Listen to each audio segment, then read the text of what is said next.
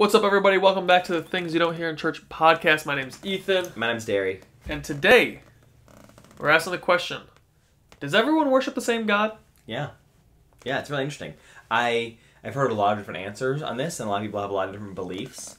And I think it's fair. You can believe what you want, obviously. That's what life is.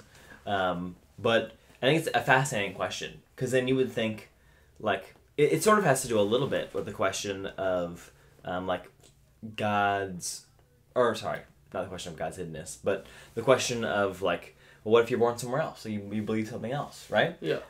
Which this isn't what this episode's about, but there are good answers to that question. But this kind of goes into that a little bit, because people are wanting to make an explanation for every human's desire to know God, right? Yeah. Or to serve God, or to love God, or whatever you want to call it. And you know, a lot of people, well, to be clear, really fast, just to define this question, I think what we're not asking, or what we're not saying, is some kind of, like, Christian universalism, right? Yeah. That's not really what we're talking about. We're not saying that, like, everybody believes in the same God and everybody's going to heaven, like, all paths lead to God, right? Right. What some people like to ask, though, is, like, we as Christians believe in the one true God, right? That's what we believe. And is it fair to say that, say, all the Muslims in the world, they don't follow the right God, but they still follow God, right? Or they try their best to the best. Maybe it's not really about, like, them doing their best, but the point is, like, everybody that serves some kind of monotheistic God or desires to know God is really trying to follow the God that we believe in. The same God. Right. And so if you are a theist and if you believe in God, you really believe in the one God that really exists, even if you don't call him the same name as, like, the God that you have, right? I think it's an interesting question. It's very nuanced. It doesn't have anything necessarily to do with your salvation or where you're going after you die, but it has to do with your expression towards God here on earth. It might have to do with salvation. Why? Like, if a Muslim believes that Muslims aren't going to go to heaven unless they become Christian. Right. But I'm saying if we're talking about salvation, then we're talking about Christian universalism. We're not talking about that. We're just talking about, do they worship the same God as we do, right? Where's the distinction in there of, like, if someone is worshiping Allah, right? Is it the same as worshiping Yahweh? Is it the same as worshiping Yahweh, even though they don't know Yahweh? But they're still giving worship to God, that being they think it exists. The idea right? of a one God that created things. Yeah. And so if someone, so let's say, this is also, just to be clear, not something I necessarily believe. Like, I don't hold this stance, but we're talking about this question, right? So let's say I'm God. I'm sitting up in heaven. I'm the only God that exists, right? Allah doesn't exist. Maybe some people think he's like a demon or something like that, right?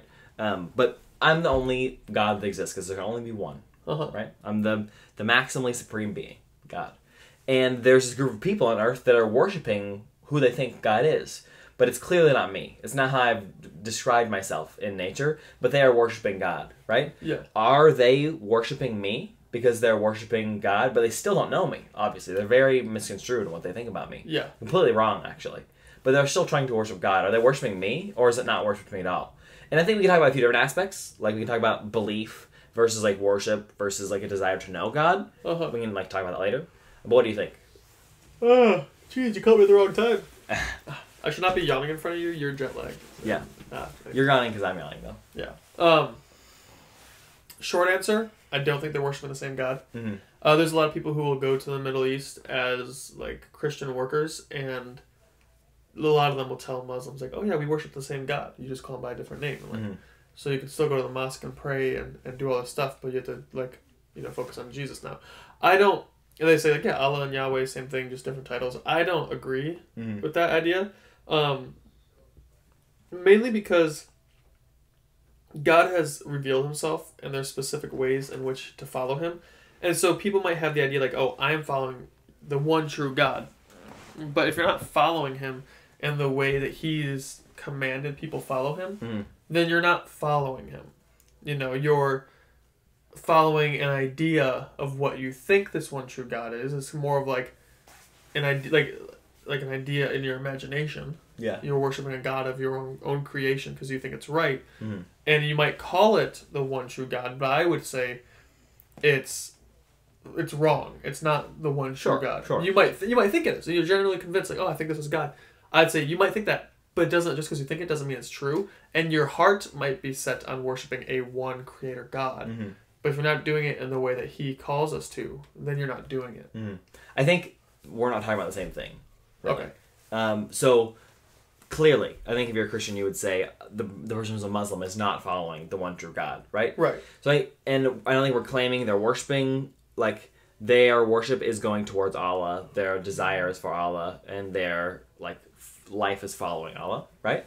But is it possible that, like, the idea of the God that they are believing in could be, like, that could be about God himself? It doesn't really change anything, necessarily, but does God get any worship from them, or and does God get anything from them desiring God, even if it's the wrong Yeah, I'd still God, say right? no.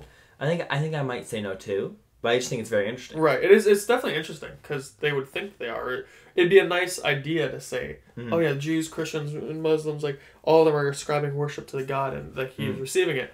But just because of the fact that God is so serious about how He's to be worshipped, in the Old Testament, He's like very clear about like, do not worship me the way that other people around you are doing it. Worship me in this very specific way. It's like the idea that, say you're like, if our worship was like it is substance, but say it's like water. I'm giving water, say, to this king. And this king has like created the empire, he's in charge of everything. Other people might say, oh yeah, I'm going to give my water also to the one king, and it might go all the way on to the other side of the country. And I'm like, well, that's not the king. It's like, oh no, but I believe this is like the one king, so I'm going to, it's like, well, the true king isn't getting the water. That water is being taken somewhere else. Yeah. And so, no matter how much they try and they want to, and we keep using Muslims as it, but that's just because it's a big example. It's also for Jews and Buddhists and Hindus. You know, it's just like you're, if the substance of your worship isn't going towards, in the right way, towards the thing you're trying to get to, you're not going to get there. Yeah. Right? Like, you might drive with the intention of getting to Mexico, but if you never head in the direction of Mexico, even if you think Mexico's in that direction, but it's actually over here, you're never going to get there. Does that make sense? Yeah. So let's take these kind of three aspects of, one, knowing God, and then two, like knowing and desiring God, right? And then two, like following God, like how you shape your life, like your actions, like towards God, I guess, and then like your worship towards God, like those like three things. Can any of those three things be anything to God if someone is worshiping a different God than like how He has displayed Himself, just in the idea of like this divine being that's outside of everything? So if you start with the first one, like knowing God, if you're desiring to know God, and let's say all of, like, for, I think like using Muslims or Jews is the best example because it's the closest you can get to our idea of like the monotheistic God, right? Yeah. If your ideas about God are similar, obviously not Trinitarian, but like you believe God is a maximally supreme being, like you believe all those things about Him, right? He has all power, He has all knowledge, like He is loving, right? All those things. Yeah.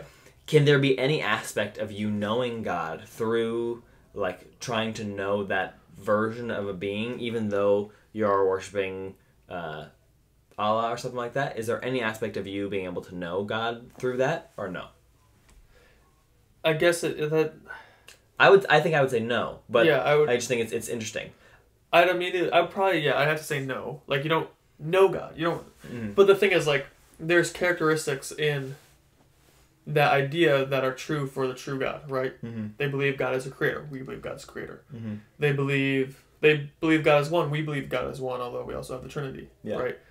But they have different. They also have drastically different ideas where they, like, the Quran talks about how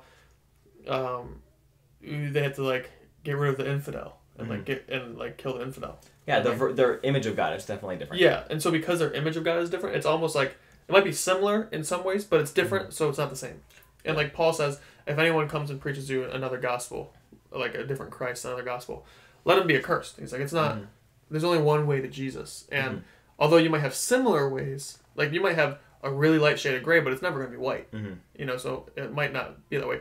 And now their heart might be like, I really want to serve God. I really want to worship God. And I believe that, and God has done this in the Middle East, where if people are genuinely seeking to serve God from a pure heart, Mm-hmm. they end up at Jesus.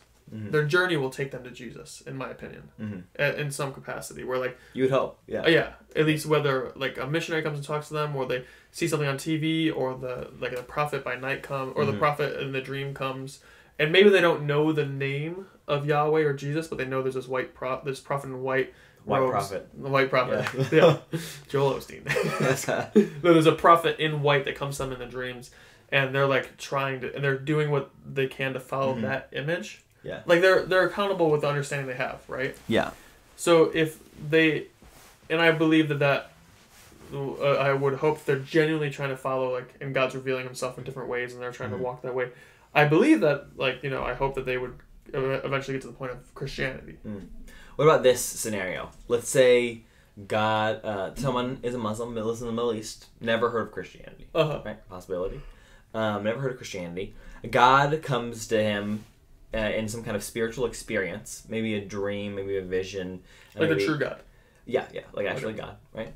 But doesn't reveal a lot about himself, but just says, like, I am God, and that person, like, doesn't know, like, what to do about that, and, like, continues to be a Muslim because he thinks that, like, that is, and of course this is a made up situation, right? But because he's like, I don't know how else to worship this God that has revealed himself to me other than, like, how my culture does it, like, so I'm just going to try to do that.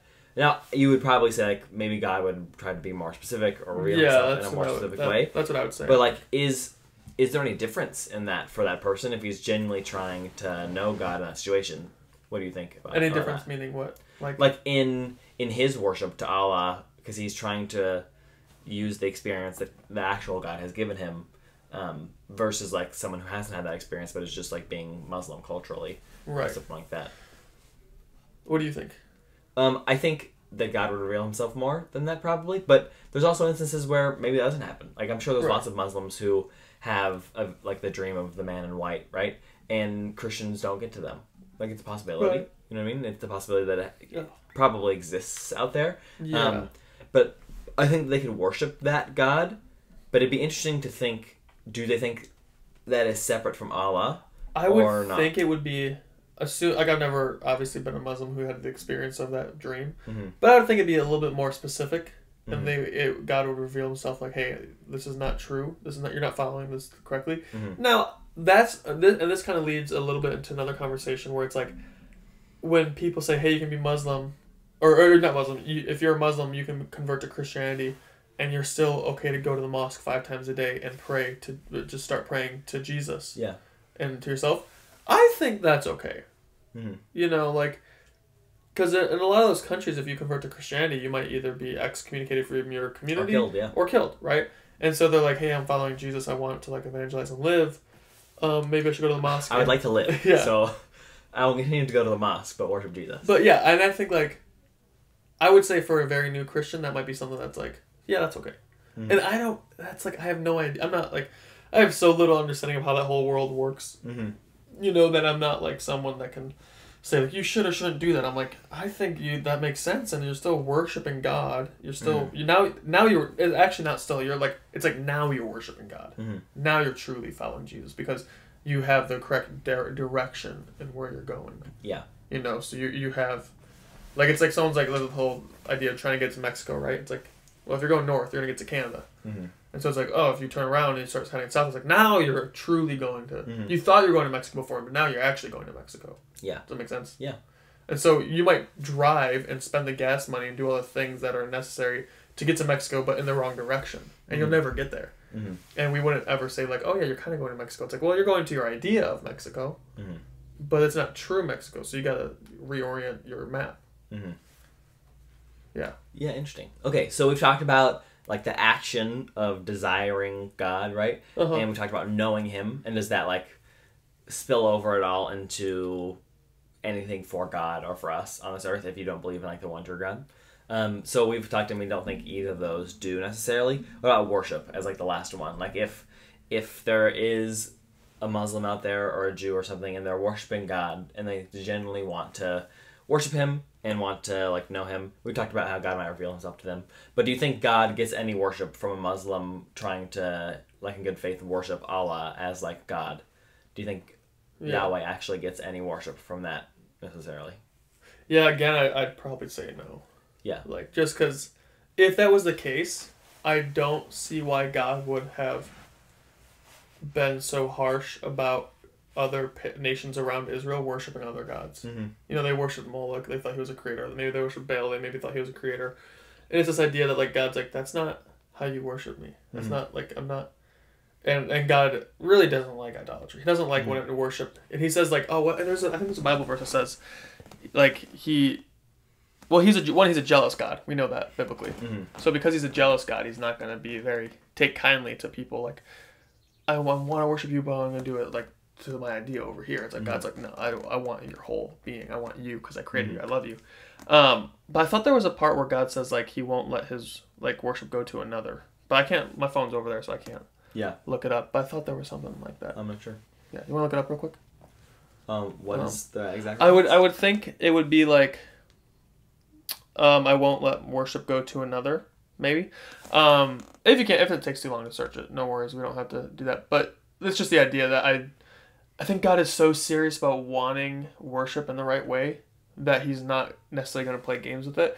Now, he's also loving and gracious and will have mercy on people, you know. But I think if they're trying to worship the true God and they're doing it in an accurate way, he will correct the process because he loves them, you know. And I think anyone who encounters that would be like, oh, I don't want to worship. Like, I don't want to, like, worship God in the way that I used to. I want to worship God in the way he wants to be worshipped. You know, because that's also part of it is, like, when you get saved, you have the heart that loves God. And so then you're like wanting to honor God in the way that he wants to be worshipped. Does that make sense? Yeah. Isaiah 42:8 ESV says, I am the Lord, that is my name. I wonder what the word for Lord there is. Probably Yahweh. Is it all caps? No. Oh. I am the Lord, that is my name. My glory I give to no other, nor my praise to carved idols. Yeah. Yeah. So that kind of makes it be like, yeah, I don't... Now, I do think, though, like I said earlier, like, if someone's really trying to follow Jesus, and they're like, or follow God, and they're like, I just like, all I know, I want to be a devout Muslim, I want to be a devout Jew, I want to be a devout Hindu, whatever, trying to follow the Creator, I think, and I would hope, that eventually they would end at Jesus. They'd be like, oh, wow, like, because everyone's responsible with the revelation that they have, and God is faithful enough to get them to the rest of the way. Yeah. Yeah, I think so. Okay, so in all of this conversation, we don't think that any of the worship or knowledge or action gains anything to God or the person, right? We talked about that for, like, Muslims and Jews, kind of, because it's a good representation. But last, like, little hypothetical, kind of not the same question, but interesting. What do we do then with sort of these tribes people hypothesize about, where their, like, cultural religion is very similar to, like, Christianity? Yeah. Right? Yeah. And they have, like, maybe a flood story in there, and... which is how we know it was worldwide, not just local, anyways. Yeah. And stuff like that. What do we do about those instances? Right. Do we think those people... It's a different religion. Obviously not Christianity, right? They don't have a lot of knowledge, and they maybe have some different practices in there and stuff like that. They don't have a lot of knowledge of what's happened in the past or who Jesus is and stuff. But their model of God looks very similar, like eerily similar to the God that we believe in. Do we think that there's room in there for those people to be worshiping that God and that worship go towards God, or that knowledge go towards Yahweh or anything, or no? I would think yes. And so does that difference then, is that occur in how much wrong things they believe about God? Or probably. Okay. Like, so for instance, at least the story I'm thinking of, there's this book, you guys can look it up, it's called Bruchko. It's a story of this missionary who went to the border of, I think, Colombia, and he was there, and there was this tribe, and they were, like, really, like, always killing, like, they killed anyone who went there, and everyone's like, leave him alone. He's like, well, God told me to go over there, I'm going to go preach. And all the Christians were like, don't do it. And he's like, well, God told me to, I'm going to go. He goes, gets shot with an arrow in, like, the leg, gets taken prisoner, and then while he's there, one of the people have pink eye, so then he has pink eye medicine on him, so he gives it to them, and he heals the pink eye, and everyone's like, oh my gosh, he just, what? So they all start loving him because he has this medicine that he heals them with, and then he's a linguist as well, so he learns the language and learns to communicate with one of the guys there, and he becomes really good friends with them. And he's a Christian. He was trying to get them to be Christians, and he's learning about their culture, and he hears the stories of their like their difference in their Religion. yeah, their religion and what their and all their stuff. And he found out that in their culture, their story was that, oh, we used to be close with God. We, our people group, rejected God, and he's mad at us, and so he's far away. But one day, God's gonna come back in a banana stalk, carried by a blonde white man. And this guy was blonde and white. And he's like, oh, weird. And so he rolls up the Bible. Like, banana stalks look like, if you cut them, that looks like, you know. So he rolls up the Bible, and he says, this is like the banana stalk, and God is here. And he's like, whoa. And his friend, he like found out. He's like, well, he converted, he learned Christianity. Then he had this they had like a celebration where they like sing these, they make these like 4-hour long worship songs to their gods, and they like, the tribes will come together and like kind of compete in a sense of who can make the best song. And so this guy makes a song sharing the gospel and talking about the banana stalk, and like 95% of the people get saved and become Christians. But I would say that those people, before that time, they had this prophecy. We were close to God. We rebelled, and now we're far from God. God is going to come back to us and bring us close. That's the story of Christianity. So I would say those people who died believing that prophecy probably went to heaven, because the Jews in the Old Testament had the similar story, right, and they were saved by their faith in that story, right? And so when that guy comes and he rolls it up and he's like, yeah, like this, and everyone realizes, oh, the full revelation of Jesus is here, and they get saved, I would say, yeah, that all those people probably are in heaven. Yeah, it's definitely interesting to think about. I think definitely in that situation, it's very specific, makes sense. If I had this situation of, say there's 2 tribes, and both of them believe in a very, very eerily similar like version of Yahweh, right, philosophically, but maybe one tribe is like almost pure Christianity, but without the knowledge of who Jesus is, but they understand that God sacrificed himself for us, and like they have like kind of our version of Christianity philosophically and like what God did, but not the names and stuff, right? And not a lot of the actions, obviously, not the Bible. They have a lot of the stories. There's those people, and we kind of would say, okay, probably Christian, right? And we'd say, good chance they know the one true God, right? Good chance. Yeah. Well, let's say like their next door neighbors believe in the same God, believe he's a little different, and they have some different practices about him, like maybe they include some things that are a little like Hindu-y or Buddhist or something like that, right? Yeah. They add some things in there. How much is like too much then for you're not like worshiping the one true God, like you're worshiping this other false image of God? Would it be about the character of God that needs to be distorted, or to be the way that they're worshiping that needs to be distorted for them to not be worshiping God anymore? Yeah, it might or be is there no line you can really draw? I would say it's probably, I don't know if there's a line we can draw. I would say it's probably has to do with the character of God. Like their version of God, their character, right? Like if one version of their God says like, oh, you're supposed to love your enemies, and the other tribe is like, you're supposed to kill your enemies. It's like, okay, if you're killing your enemies, you're clearly not following the God of the Bible. But if this one says, oh no, we believe God says love your enemies, it's like, there you go. But also, like, I'd say the practice in which you worship, in a sense, like, if you believe it's like, oh, we have to do good things and that's how we're saved, we get like the work stuff, it's like, eh. Yeah. So yeah, I'd say it's probably about like how you follow this God and what you believe about this God. Yeah. Because you could believe that this God wants you to kill everyone who doesn't believe, and it's by works you're saved. And then you're gonna like go and genocide like other tribes because you're like, oh, this is good, I'm working for God, right, but I'm killing men, right, you know.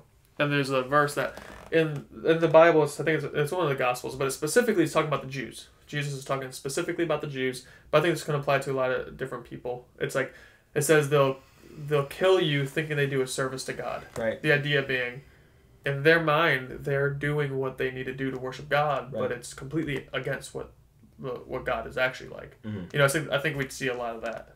So I would say it's probably character and like practice. Is that what you'd say? Yeah.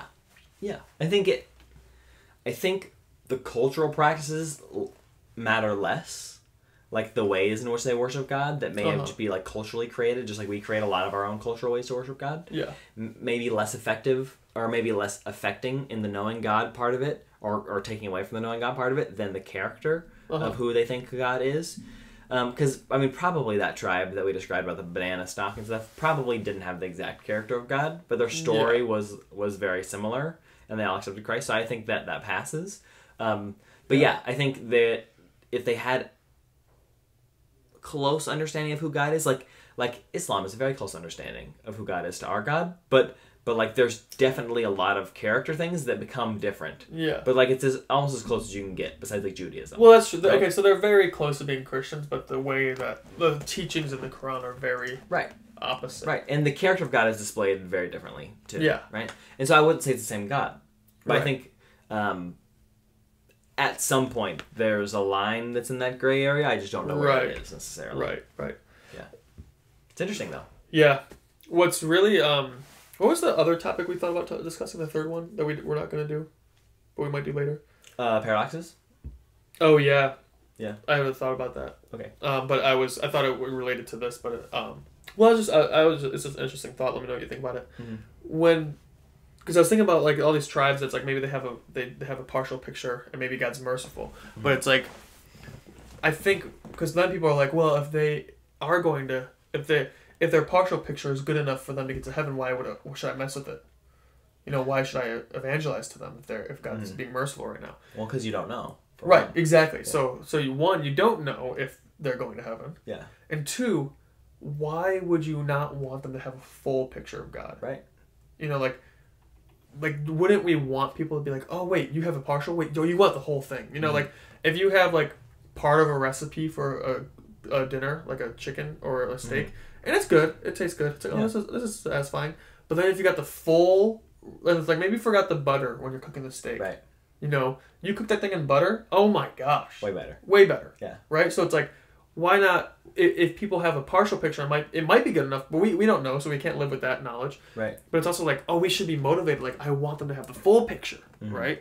And so I think that should if anyone's wondering, like, oh, maybe I shouldn't do anything. It's like, well, no, we should still pursue the full picture because it's better than what they have. Right. We don't know how the Gentiles, in that sense, are judged. Right. Because it's not by the same standard that we're judged, but we should want them to know God fully. Right?